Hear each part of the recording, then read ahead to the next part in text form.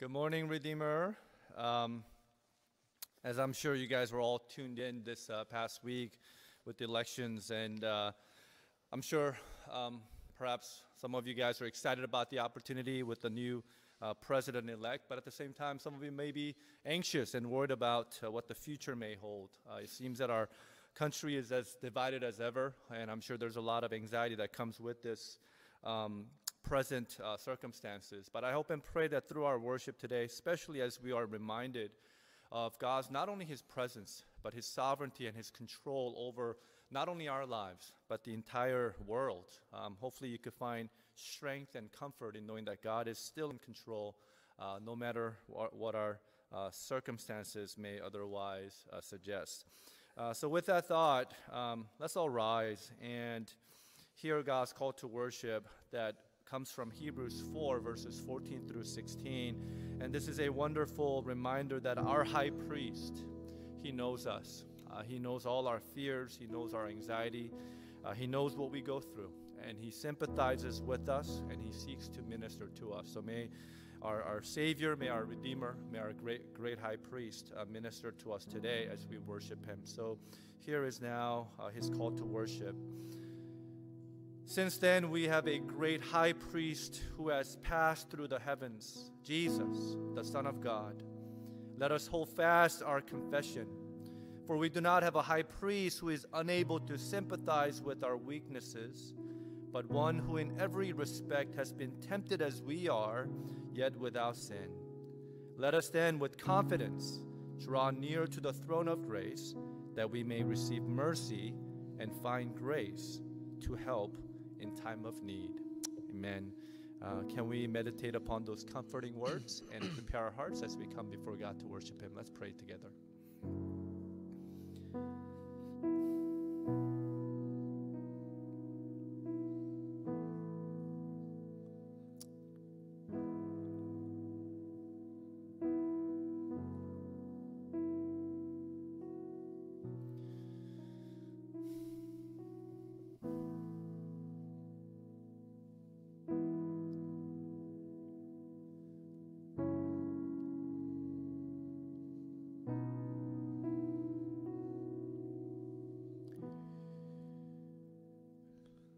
Lord, we are truly in time of need. The chaos that we find in our lives and in our hearts is but a small picture of the rest of the country and the world.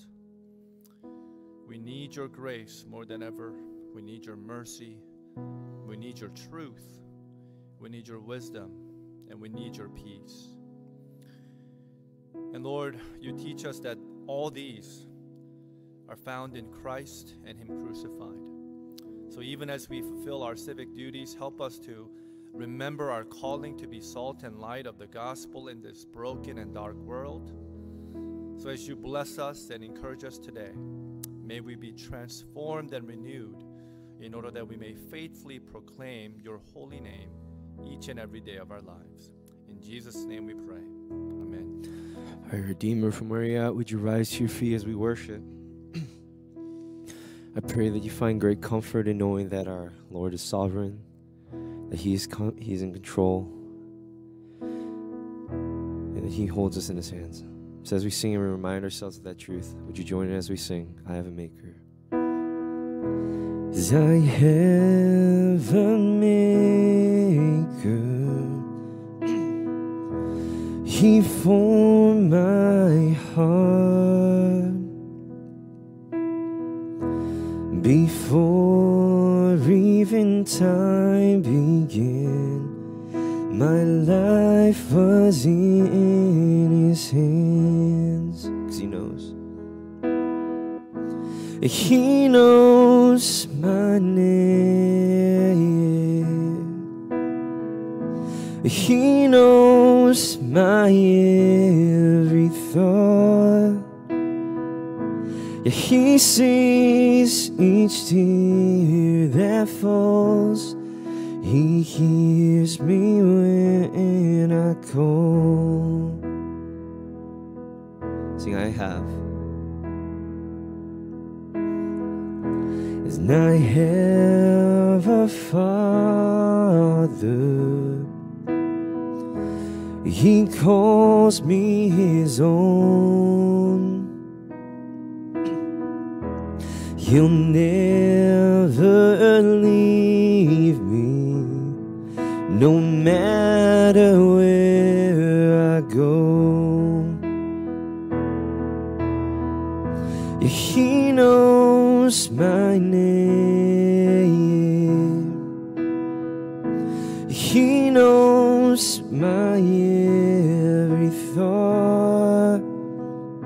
He sees each tear that falls. He hears me when I call. He knows my name. He knows my every thought. He sees each tear that falls. He hears me when I call. He hears me when I call. He hears me when I call.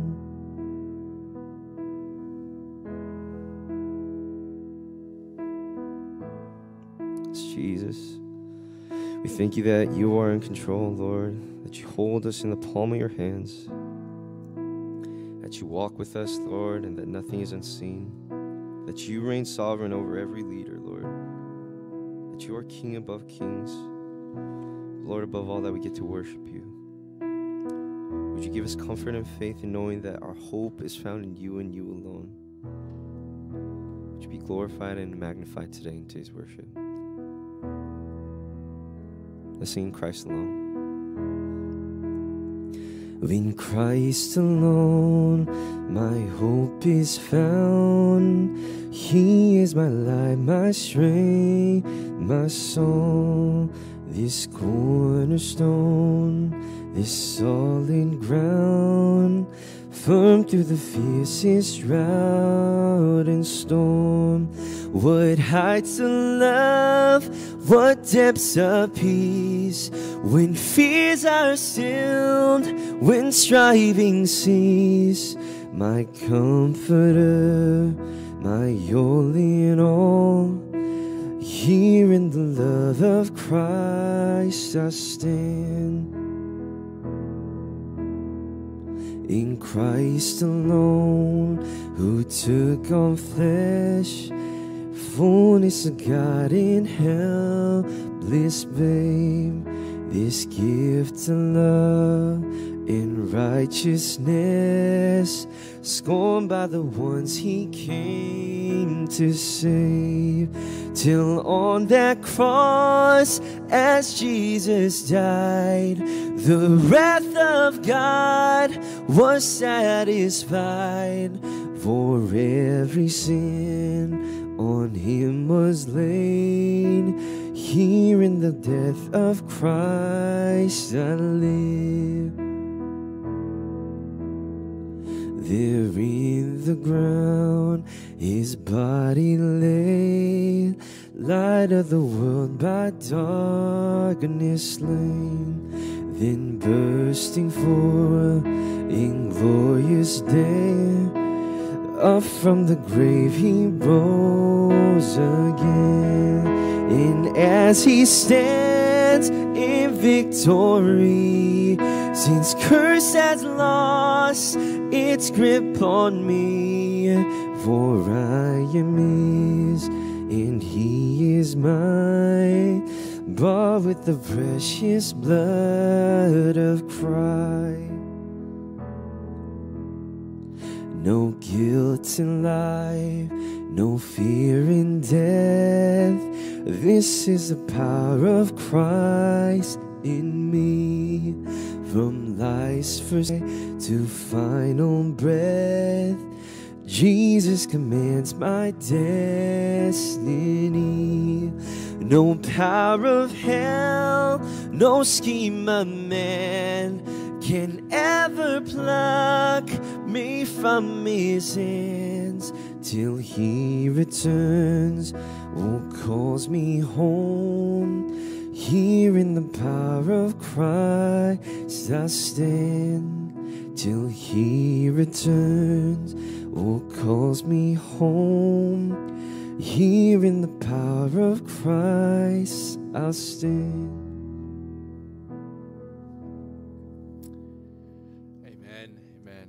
You may be all seated at this time, and as we continue in our worship, we'll be going through the Heidelberg Catechism today, and we'll look at question number 26. And as we think about this theme of God's sovereignty and his rule over our lives, may this confession of faith comfort you and strengthen you as we look at this wonderful question and answer found on Heidelberg Catechism. Question number 26 reads, and I'll read the question as always do.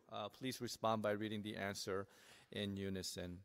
Question 26 asks, what do you believe when you say, I believe in God, the Father Almighty, creator of heaven and earth, that the eternal Father of our Lord Jesus Christ, who out of nothing created heaven and earth and everything in them, who still upholds and rules by them by his eternal counsel and providence, is my God and Father because of Christ the Son.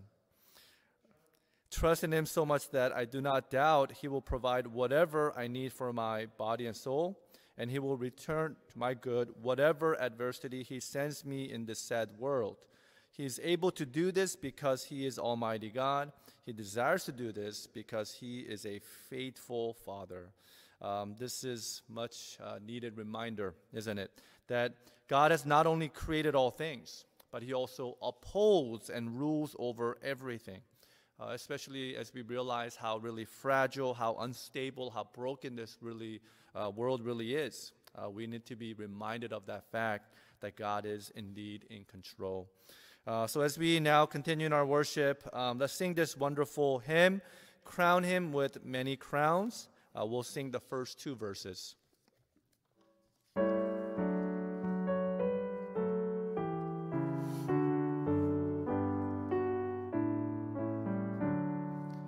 Crown him with many crowns, the Lamb upon his throne. Hark how the heavenly anthem drowns all music but its own. Awake my soul and sing of him who died for thee, and hail him as thy matchless King through all eternity. Crown him the Lord of love, behold his hands and side, rich wounds yet visible above, in beauty glorified. No angel in the sky can fully bear their sight, but downward bends his burning eye at mystery so bright. Amen. Amen. As we now come in our time of worship where we have an opportunity to reflect and confess our sins, this past elections reminded me this past week how rampant hypocrisy is in our politics. The very wrongs that one party would accuse the other party of doing are the very things that they seem to do themselves when things are convenient for them. But of course, what we find in our politics is but a reflection of our own hearts, isn't it? We're quick to point out the wrongs in others. We're really good at magnifying the sins of others, but we're also very good at minimizing our own. Pride, self-righteousness, and thus hypocrisy is often rampant in our own lives and our own hearts. It is for that reason Jesus taught us to take out the log of our own eye first. For it is when we do that, when we first come to grips with the depth of our sins, but also the glory of God's grace, then, only then, can we humbly and also gently and lovingly and peacefully seek to remove the speck found in others. So as we spend a moment now, as we do every week, may the Lord convict us and also make us humble for the sake of His glory. Let's pray together.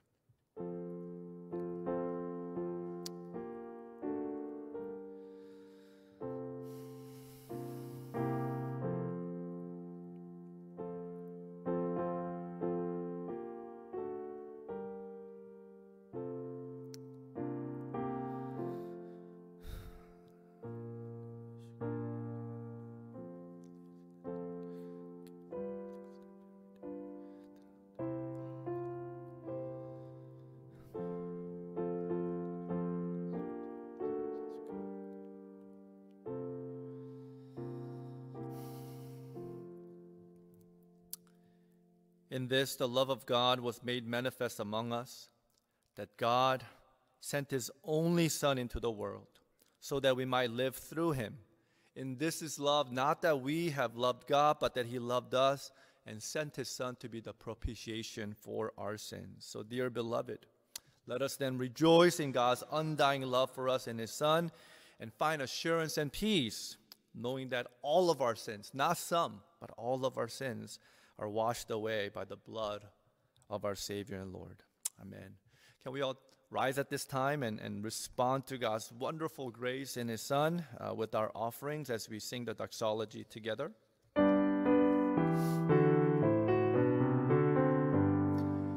Praise God from whom all blessings flow. Praise Him, all creatures here below. Praise Him above, ye heavenly hosts. Praise Father, Son, and Holy Ghost. Amen. Please be seated. Let's pray together.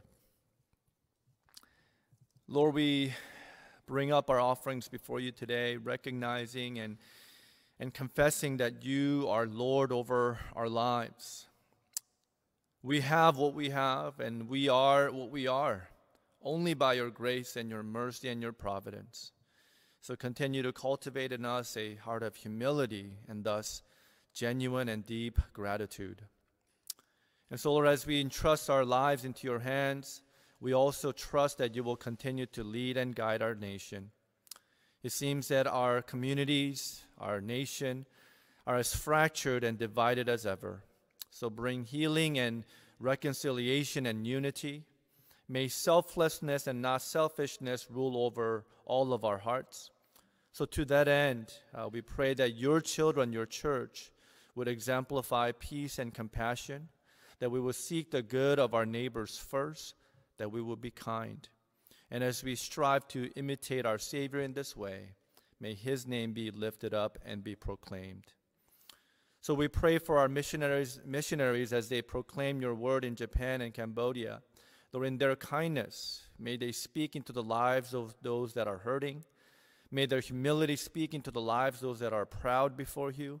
May their grace and mercy speak into the lives of those that are in need of your forgiveness. So grant them everything that they need in order that they may fulfill their calling. So strengthen their marriage. Help them to be understanding and compassionate parents, and keep them above reproach so that their message may not be hindered in any way. And help us to continue to pray and support them. And as we do so, may we always be reminded of our own calling to be witnesses of your amazing grace in Jesus. So, Lord, as we do so, as we strive to live out our wonderful salvation that you have accomplished for us, Lord, as we participate in Operation Christmas Child and Children's Hunger Fund, while these are simple boxes filled with earthly goods, Lord, we pray that as we prepare them, may your love and gospel be proclaimed through these boxes. Help the local pastors and church members who are actually passing out these boxes, that their hands and arms would be the very instruments of extending your mercy and grace to those that are hurting. May these boxes bring relief in their time of need, but also fill their hearts with joy in the gospel. So as we now listen to your word, Lord, would you feed our souls? Spirit, teach us and sanctify us and bless us and transform and renew us. So empower your servant now to faithfully and boldly declare your word for your glory and our joy. In Jesus' name we pray. Amen.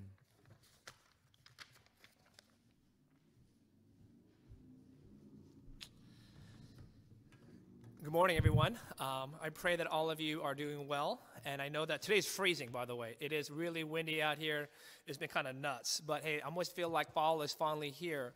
But I pray that the Lord will continue to guide you and comfort you as we continue to go through this pandemic. I know that there's been much said about this week, about the election, but I always remind myself that we're still going through a difficult time. And I pray that you would find rest and comfort knowing that God is the one who is our refuge, our strength, and our very present help in a time of need indeed. But this morning, that's what I kind of wanted to focus on, the idea of where do we find our comfort? Where do we find our refuge? And that's why today I'd like to ask you to open your Bibles to the book of Psalms, chapter 46. Psalm 46. And I pray that this would be an encouragement and a comfort to all of you. And I pray that whenever you go through a time of struggle, that you will always come back to Psalm 46, and that it would always speak to your hearts indeed. For this is the reading of God's holy and precious word. May you pay close attention to it. God is our refuge and strength, a very present help in trouble. Therefore we will not fear though the earth gives way, though the mountains be moved into the heart of the sea, though its waters roar and foam, though the mountains tremble at its swelling. There is a river whose streams make glad the city of God, the holy habitation of the Most High. God is in the midst of her. She shall not be moved. God will help her when morning dawns. The nations rage, their kingdoms totter. He utters his voice, the earth melts. The Lord of hosts is with us. The God of Jacob is our fortress. Come, behold the works of the Lord, how he has brought desolations on the earth. He makes war cease to the end of the earth. He breaks the bow and shatters the spear. He burns the chariots with fire. Be still and know that I am God. I will be exalted among the nations. I will be exalted in the earth. The Lord of hosts is with us. The God of Jacob is our fortress. Amen. May God bless the reading and the preaching of his word. Recently, I had dinner with my family, and it's always a very entertaining time in our household, right? My kids eat like animals, and we always have these funny conversations that go on. But this one time, a couple of weeks ago, I really had a bad canker sore. I bit my lip, and I got this canker sore on top, and so it was really annoying. And you know how it is. It's very painful when you have a canker sore, indeed. And so I was complaining about my canker sore, and I think my kids got tired of it, right? So Stella turned to me and said, "Dad, do you need a straw?" And I said, "No, my mouth is killing me. How am I going to use a straw?" And then she said, "Suck it up." Right? And I was like, oh my, that's my family for you, right? "Dad, do you need a straw? Suck it up," right? In other words, just endure your pain, all right? We don't need to hear about your pain. Just suck it up, Dad, right? I was like, I get no encouragement. I get no love. I get no sense of peace from my own family, you know? And I thought, you know what? I'm tired of sucking it up, right? And I feel like as we're going through this pandemic, that's all we hear is just suck it up. And this week has been especially emotional and draining for me as I've watched the chaos of our election unravel before my eyes. It has a big effect and has a big issue in my life because obviously as a school board member, there are decisions that we have to make regarding our schools as well, as we have a big meeting tomorrow. And it created so much anxiety because I felt like there was nothing for us to stand on as a nation. Our nation was so divided. Our nation was falling apart. I saw so much division. And I just prayed, God, let there be peace. I was hoping for a drastic one way or the other, not 50-50, because it would remind me that we are truly a divided nation. But not only that, it's the bad fact that we had to deal with this election on top of this pandemic, where our lives are literally turned upside down. You know, for me, every day I watch the numbers because I have to. And every day it seems like our numbers are getting worse and worse, especially lately. And it seems like because of this, we'll never get out of this pandemic. We had all these restrictions in place, And we're hoping to get our numbers down, but they never got there. And now that we are starting to open up more, I'm wondering, will we ever get there? And it causes more anxiety. It causes more fear in my life. And especially when I see my kids. My kids are resilient, and they've been doing so great during this pandemic. But it takes a toll after a while. As I see Ian hating and being frustrated with school online, he feels like school is so stupid now. Why? Because everything is online.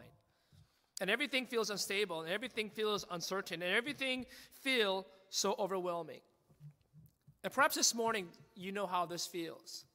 Perhaps this is a reality in your own life. You find yourself filled with fear of the future, fear of our children getting behind in school, fear of getting COVID, fear of our parents passing away. And as we're living with all this fear, then the question I ask you is, where do you find your refuge? Where do you find your strength?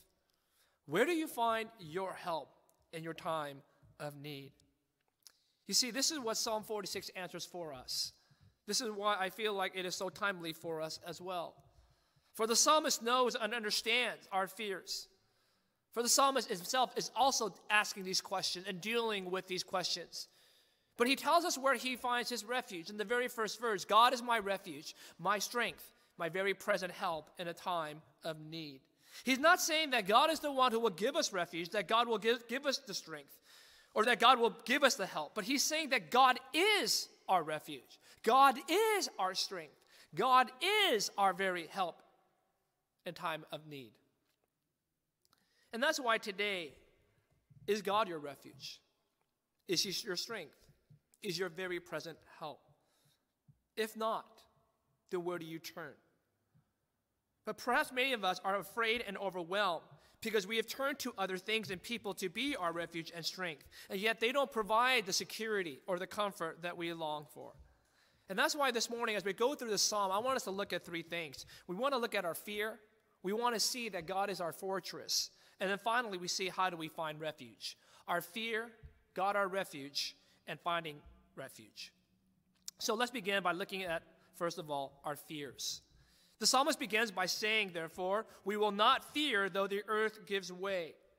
He says, because God is our refuge and our strength and our very present help, he says that we will not fear. That you and I are able to live a fearless life. But there are things in our life that cause us fear. And in our life, these fears can be good or bad. There are some fears that God has given us to protect us, right? For example, fear of fire. In other words, if we didn't have that fear, we can walk closer to fire and get burned. But he gives us the fear of fire so that we will be able to protect ourselves so that we will not be burned. That's a natural fear. That's a good fear. But there are bad fears as well. Fears that we are not to have. Fears that ultimately overwhelm us and ultimately paralyze us. The fear of our security, the fear of the unknown, the fear of our future. And so often these fears are there because of the fact that we feel like we want to have control. So often I feel like our fears are there because we put our trust in the wrong places. Ultimately, we put our trust in ourselves. And when that trust begins to erode, our fear begins to rise. Right? That's what happens. And so often I feel like the fears that we have, our future, the unknown, or whatever may happen, is because of the fact that we feel like we are not in control. And here we see that the psalmist gives us some examples of these fears that ultimately overwhelm us or perhaps paralyze us. He says that what? The earth gives way. The mountains be moved into the heart of the sea. Though its waters roar and foam, though the mountains tremble at its swelling. In other words, he gives us these natural catastrophes, right? The earth shakes, right? The waters foam, right? The mountains tremble at its swelling. And usually these three catastrophes I can perhaps categorize as earthquakes, earth shakes, right? And then you have the waters form, hurricanes, tsunamis, right? The mountains tremble at its swelling, volcanoes, eruptions. These are natural catastrophes. And we know what it feels like. We live in California. We know what it's like when our earth shakes, right? We have earthquakes. And for some of you, you know what it looks like when waters roar or foam because maybe you've grown up in areas where there are hurricanes, right? Where you've experienced these devastating hurricanes when they come and just flood the whole area wherever it may be. And we've seen mountains tremble at a swelling during volcanic eruptions, right? We see Hawaii. We see what happened when the lava begins to flow down. Everything in its path is ultimately destroyed. And these are not simply natural disasters, but they're absolute catastrophes. But the reason why they cause us so much fear is because we have no control over them.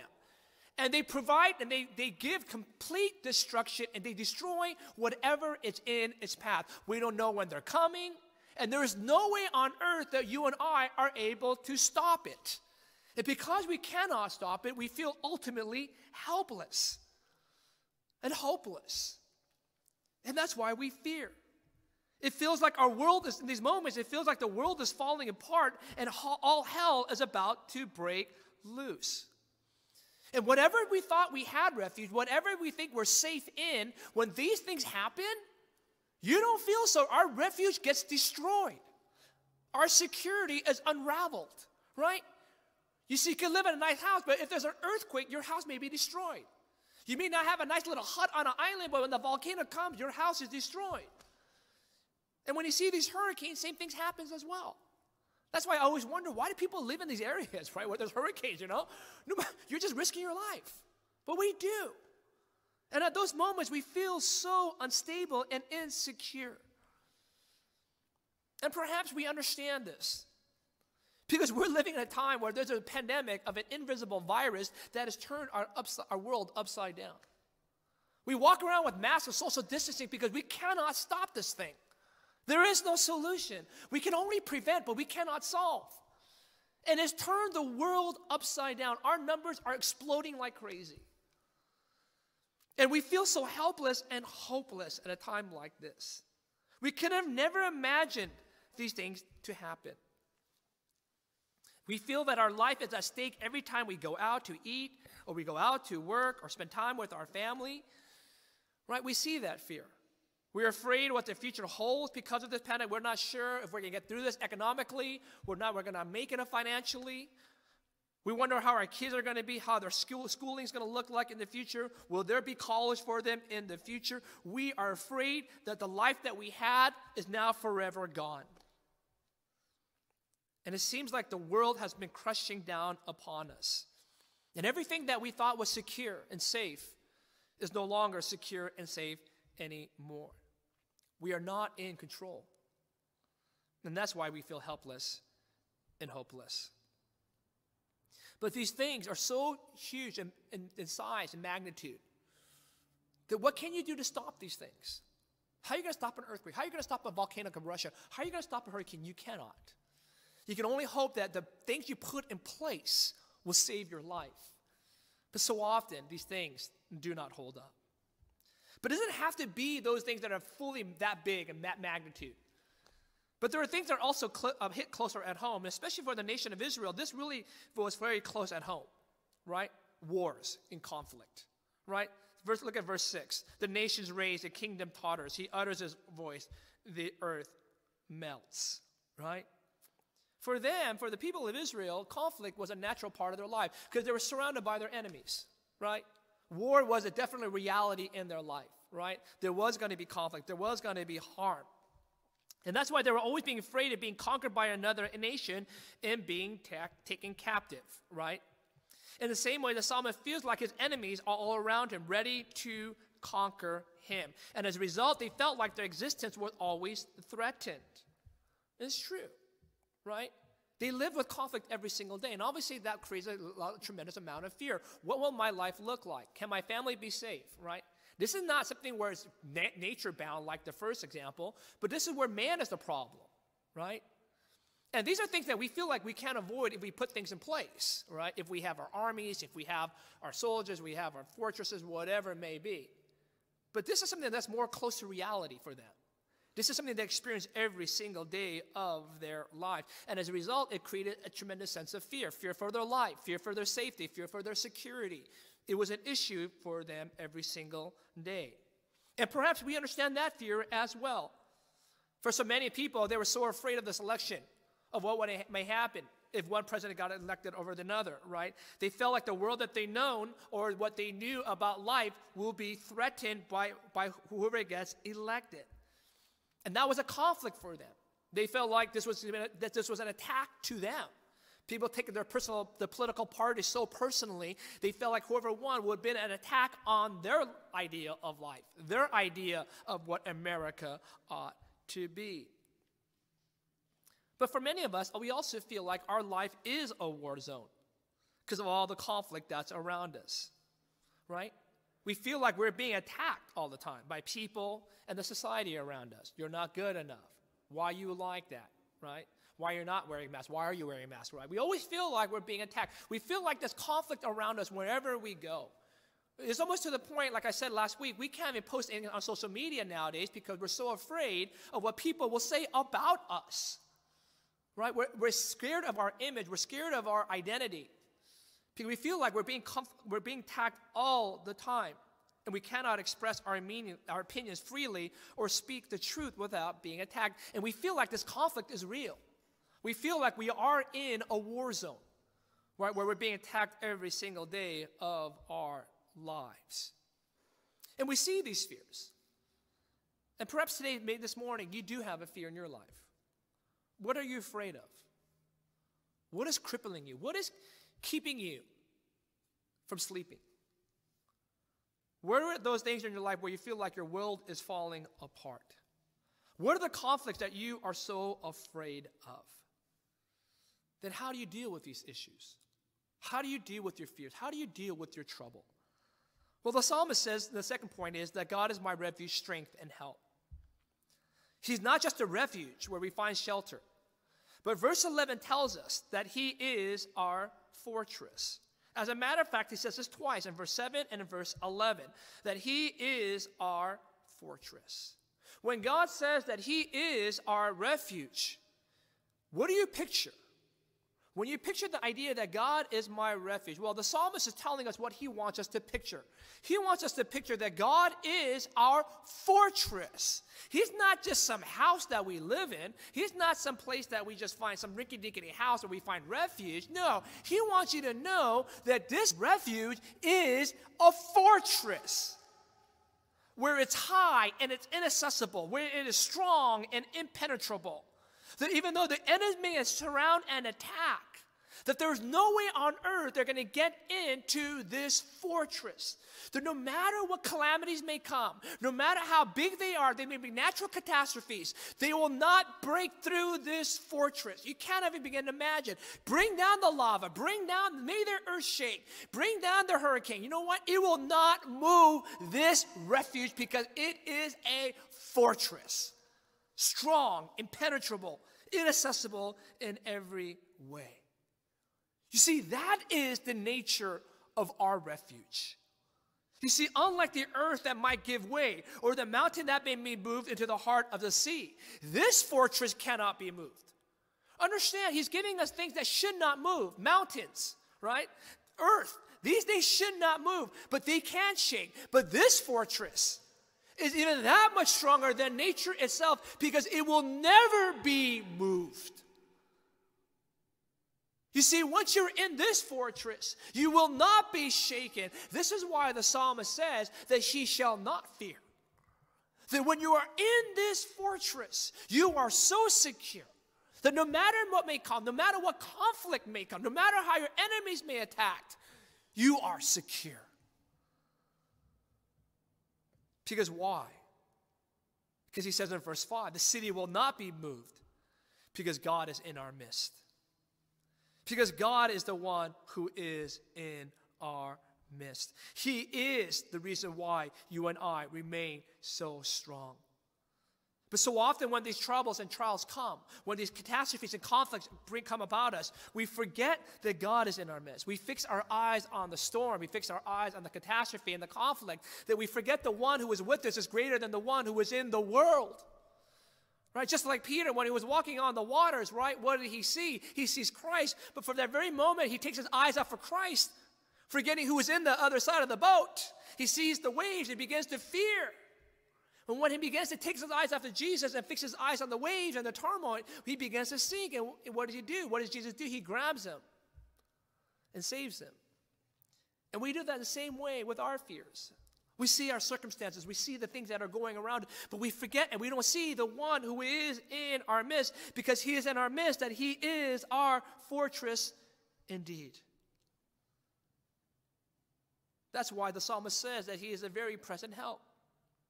He can help us in the very present. Why? Because he is in our midst. That when we need him the most, he is right there to secure us, to strengthen us, and to watch over us.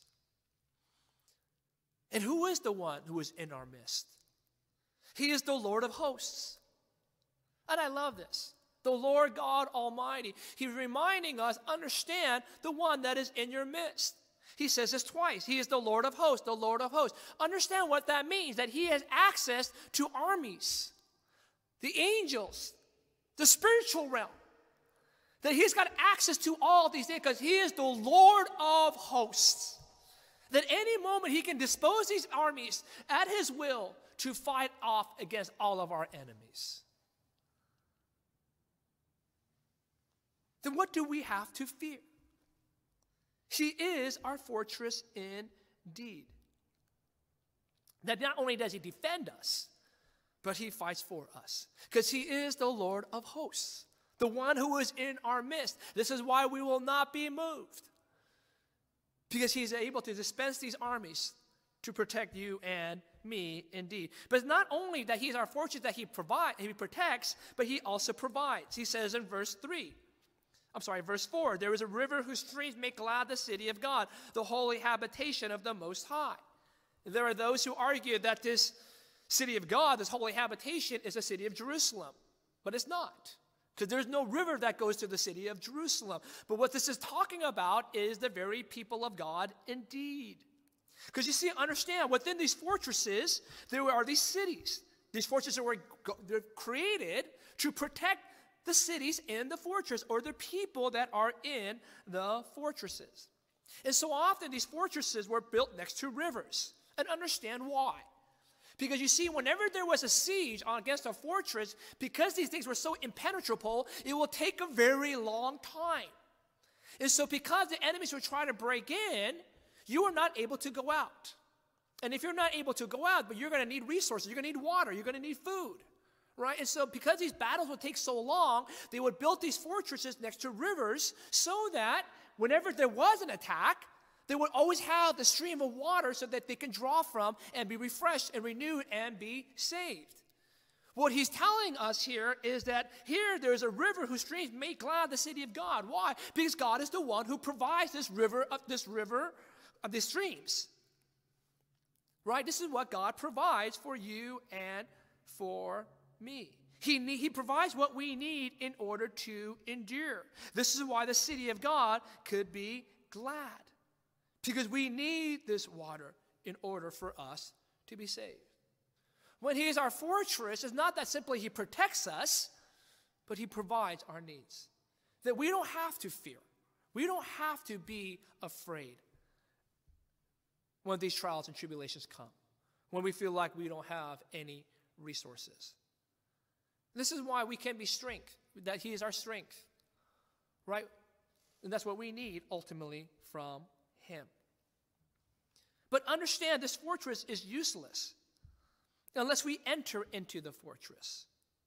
For if we're out of the fortress, then we have no protection or provision.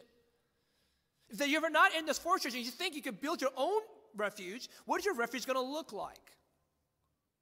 Right?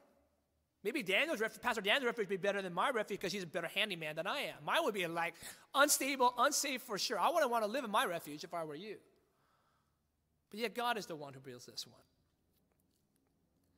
That's why, dear friends, when we are fearful and afraid, it perhaps shows us areas in our lives that we have failed to take our refuge in him. Then how do we find our refuge in him? The psalmist tells us three things, and I'm going to go over these quickly. He tells us, behold, be still, and know. Behold, be still, and know. Then this is the refuge, this is the fortress. Then how do I enter? How do I get that refuge? He says, behold, be still, and know. First of all, he says, behold. He says, come behold the works of the Lord in verse 8. How he has brought desolations on the earth. He makes war cease to the end of the earth. He breaks the bow and shatters the spear. He burns the chariots with fire. In other words, he's telling us to remember who is in our midst. It is God, the Lord of hosts. He calls us to behold the works of the Lord. He says, look, right? Let it capture your heart. Behold the works of the Lord. That even though the nations may rage, that he is the one who is still sovereign. He is the one who is in control. Remember, all God needs to do is speak and the earth melts. Remember, who is the one who created the world? God did. And how did God create? By the power of his word. He said, let there be, and there was. Nothing in this world will come into existence unless God spoke it into existence. And therefore, don't you think that when the mountains are going into the sea, when the mountains are trembling because it's coming swelling, when the waters and rivers are foaming, right? Don't you think God can speak and put these things down into their place again? That's exactly what Jesus did to show that he was Lord over creation. He spoke into the waters and they were stilled, right? Remember the works of the Lord. He is the one who is the creator. This is why when natural catastrophes are happening, you don't have to be afraid because God is the one who is the Lord of creation and he's able to bring back things the right way that they need to be if he wants to. You see, this is the one that we have to behold the works of the Lord. But it's not only in terms of creation, but we also know that he's able to deal with our conflict. Just because things seem out of our control, it does not mean that he is not in control. So often when we feel like things are out of control, we feel like things are out of our control. But they're not out of his control. And that's why he says, God will help her when morning dawns. God will help her when morning dawns. Now understand, what does that mean? This expression, when morning dawns, is from God's deliverance of Israel from the Egyptians and the crossing of the Red Sea. Right? When the morning dawns. Right? Remember what it says in Exodus 14, verse 27. So Moses stretched out his hand over the sea, and the sea returned to its normal course when the morning appeared. And as the Egyptians fled into it, the Lord threw the Egyptians into the midst of the sea. In other words, when the morning dawned, the threat was removed. Right? When the morning dawned, the Egyptians were crushed by the Red Sea in the crossing of the Red Sea. Israel was saved, but the threat was destroyed. This is the work of the Lord. This is the one who has brought about the deliverance. When Israel felt helpless and hopeless and lost as the Egyptians were coming down on them with their chariots and with their spears and with their bows, it was God who delivered them by crushing them in the Red Sea when the morning dawned. And so often you see this idea of when the morning dawned, when God saved the nation of Israel by destroying their enemies. This is the one who is in our midst. Remember the works of the Lord. And we've seen the greatest work of the Lord through his son, Jesus Christ, who has defeated the great and last enemy, sin and death and Satan. For there at the cross, when it seemed like all hope was gone, when it seemed like Jesus had failed as the Messiah, because there he was, nailed to a cross. And it was dark and it was hopeless, but that would not be the end of the story. Because you see, 3 days later when the morning dawned and the woman went to the tomb, and what did they find? They found an empty tomb. Why? For Christ has risen from the dead. And he defeated Satan. He defeated sin. He defeated death once and for all. And he is the victor. He is the Lord God Almighty. Remember the works of the Lord. Behold the work of the Lord. And if our Savior has conquered sin and death once and for all, the greatest work of all, then what do we have to be afraid of, my dear friends? That even though our life is taken away from us, even though everything is removed from our lives, one thing that will never be taken away is our full assurance of salvation in Jesus Christ our Lord. He is our fortress. Behold the works of the Lord. Know that he can bring life out of death. He can bring victory out of defeat. He can bring light out of darkness. And that is why in those moments when you have so much fear, preach the gospel to yourself. Remember the works of the Lord. Let the work of the Lord begin to move you and give you that security. This is how you find refuge. To preach the gospel to yourself and to tell you what God has done, and he will do it again. That God is good, and he is able, and he will deliver us, and he is still working. For one day there'll be no more conflict, no more pain, no more catastrophes, for we will be set free indeed. But it's not only to remember, behold the works of the Lord. Second, he says what? Be still. Be still. It doesn't mean just sit there and do nothing. I think we have the idea, just sit there and do nothing. No, the idea of to be still here is, Robert Alter talks about in his commentary, it means to let go. Just like a warrior who unclenches his fist, this is what he says, unclenches his fist and lets go of his weapon.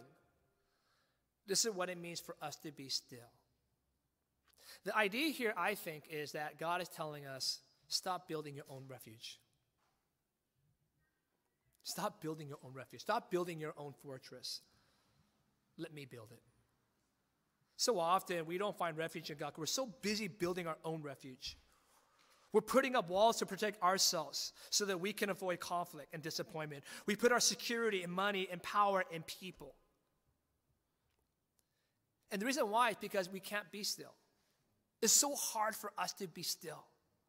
To trust God, that God is the one who's going to protect us. And so what do? We try to build our own things, our own refuge. We put our hope and trust in other people and things and money because somehow we think that if we do this, then will give us the security that we want. But how is that going to stop a natural catastrophe? How's that going to stop an earthquake? How's that going to stop a tsunami? How's that going to stop a volcano eruption? It cannot. And he's telling us, when he tells us to be still, he's saying, stop trying so hard. Let me be your refuge. So often we create our own strategies to deal with these catastrophes and these conflicts. And so often they work.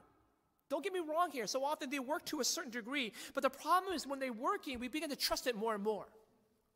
And when we trust this more and more, we don't trust God anymore. But after a while, these strategies and these walls fall down. And you will find yourself to be exposed and afraid and naked. And eventually you will see the weaknesses of these self-defenses. Now again, don't get me wrong. It doesn't mean that we don't plan and act properly. We should. But at the same time, it does not mean we put our hope and trust in our plans, in the things that we have built. We still put our trust in God, in Him alone. Our walls and the things that we build will never suffice. It will never be strong enough. Because here's the thing, if you're building your own refuge, guess what? You're not in His refuge. You can't be in two buildings at one time. I'm sorry to say, you may think you can, but you cannot. Either you're in your refuge or you're in His refuge. And this is why when He tells us to be still, He's telling us to enter. This is why we don't find our refuge in Him, because we're so busy building our own. Be still, He says. That's the hardest thing for me to do. I'm not a guy who can often be still. But it's humbling. Because when we're still, we're putting our trust in Him. We're putting our faith in Him. We're acknowledging that God, that you are alone, are our refuge, our strength, our very present help in a time of need. See, not only are we to behold the works of the Lord, but we're to be still. But it's not only that we are still. He finally tells us the third thing, to know that He is God. This is where the trust factor comes in again. You see, we do these things because we forget that He is God. And instead, we exalt ourselves or we exalt other people and things because we put our hope and trust in them. But you see, dear friends, that's what idolatry is, right? When we make a good thing the ultimate thing. And that's why these things will fail us. But know that He is God. Know that He is the one who is God Almighty. For He says He will be exalted in the nations. He will be exalted on the earth. In other words, the psalmist is telling us who this God is, that God is the one who is sovereign. He is the one who is the Lord of all, and that he will be exalted. For we know that he will be exalted because he did what we failed to do. He lived the life that we should have lived and paid a debt that we should have paid, and it was the cross that Christ defeated sin and Satan once and for all. And we know that's the future projection, that he is the one who will be exalted. And because he is exalted, guess what? We will be exalted with him. He's telling us that no matter what you're going through, that is not the end of your story. Remember who God is. God is the one who is exalted. He is the one who is seated on the throne. And what does he say?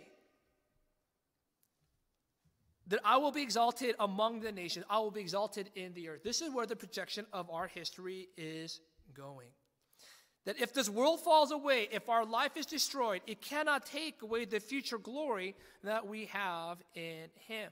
This is why he's our ultimate security and hope. For in that day, he will make desolations on the earth, and he will be exalted. And that's why what do we see in Revelation chapter 22? What do we see at the very end of Scripture? It reminds us what is waiting for us. Then the angel showed me the river of the water of life, bright as crystal, flowing from the throne of God and of the Lamb, through the middle of the street of the city. Also on either side of the river, the tree of life, with its 12 kinds of fruit, yielding its fruit each month. The leaves of the tree were for the healing of the nations. No longer will there be anything accursed, but the throne of God and the Lamb will be in it, and his servants will worship him. They will see his face, and his name will be on their foreheads. And night will be no more. They will need no light of lamp or sun, for the Lord God will be their light, and they will reign forever and ever.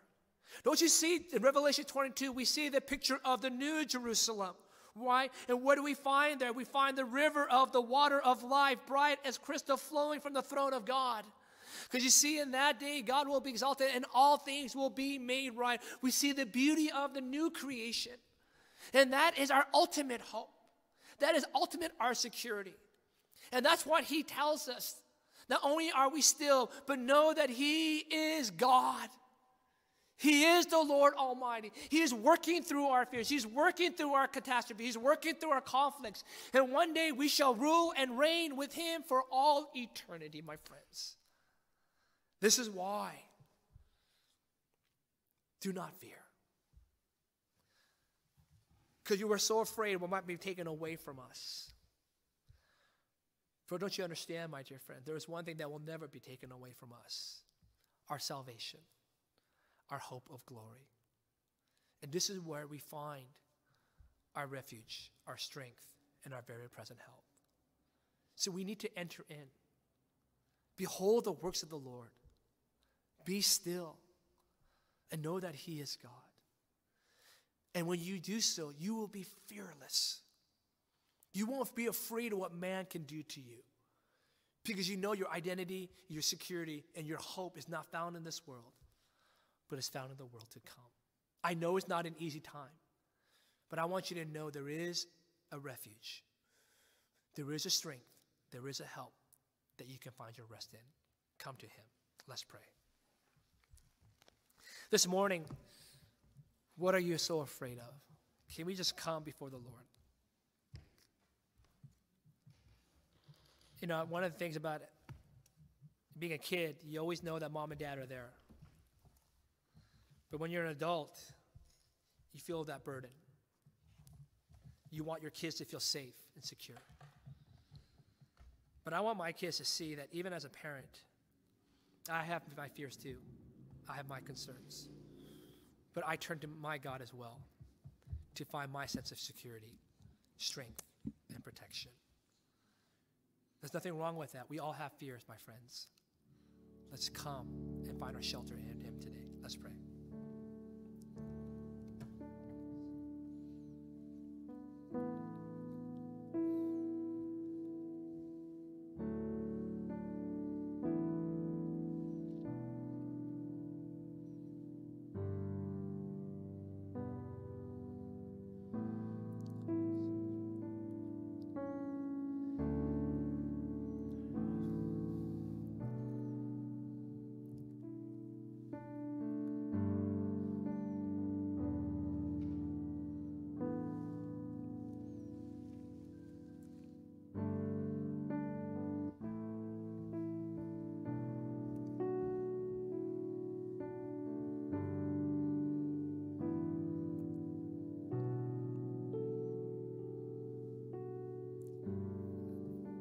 Father, this week you knew my heart.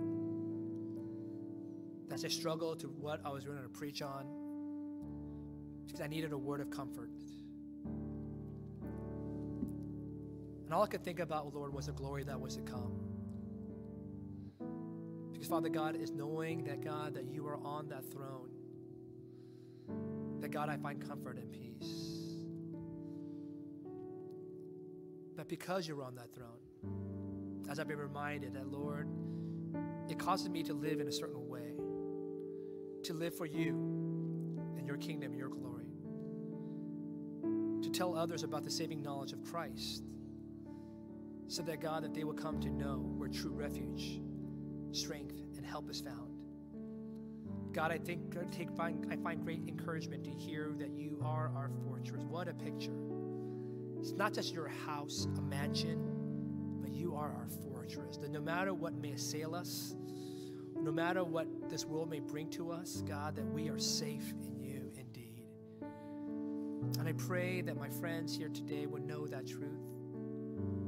That, God, that they could find their refuge in you. Because things will come that will destroy all our man-made refuges. Because only, God, we can only find our security in you. So, Father, I pray for those who are hurting, for those, Father God, who feel overwhelmed. Help them to behold your works, to be still, and know that you are God. And in Jesus' name, amen. All right, church, would you rise as we sing today?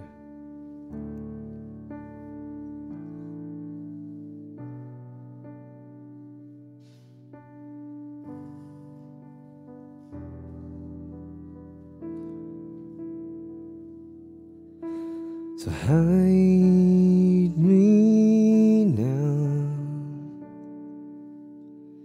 under your wings. Cover me within your mighty hand.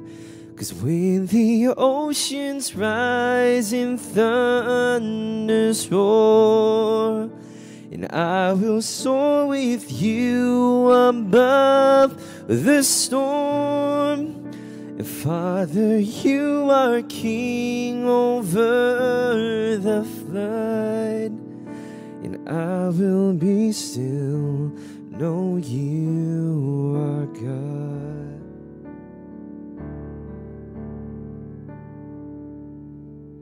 Find rest, my soul,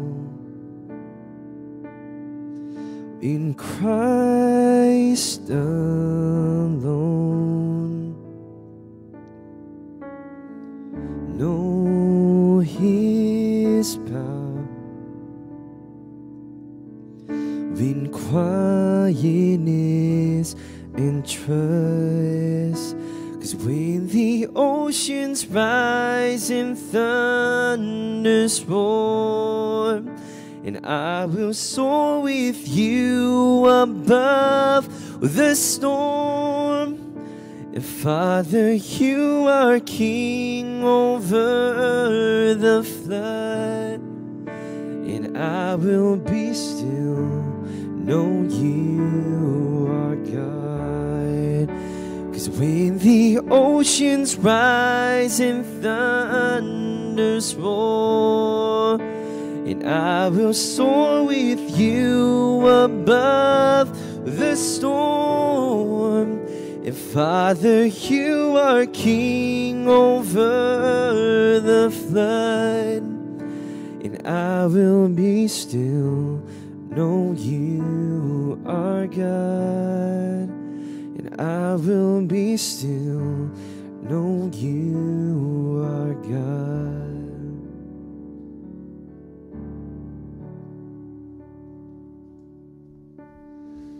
Well, we just want to share a couple announcements before we conclude today. I want to remind you about our home groups.